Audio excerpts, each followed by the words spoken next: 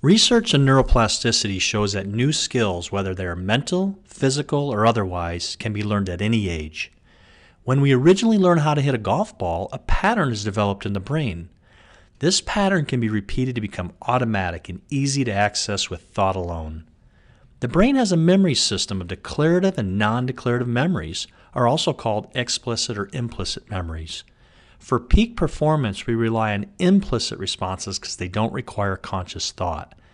When changes are desired in our golf swing, we can create a new motor program and make this revised pattern automatic and easy to use as well as the old one.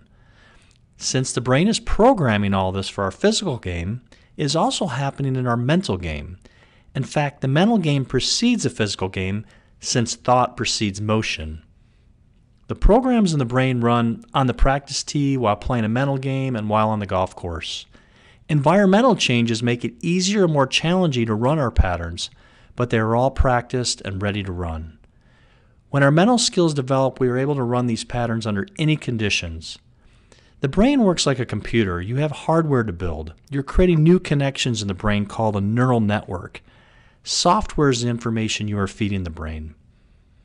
Cognitive mental skill training such as attention, staying in the present moment, intention, defining what it is you want, synchronization of the mind and body during the motion, or adapting when circumstances do not go your way can be mastered through practice and used on the golf course for peak performance.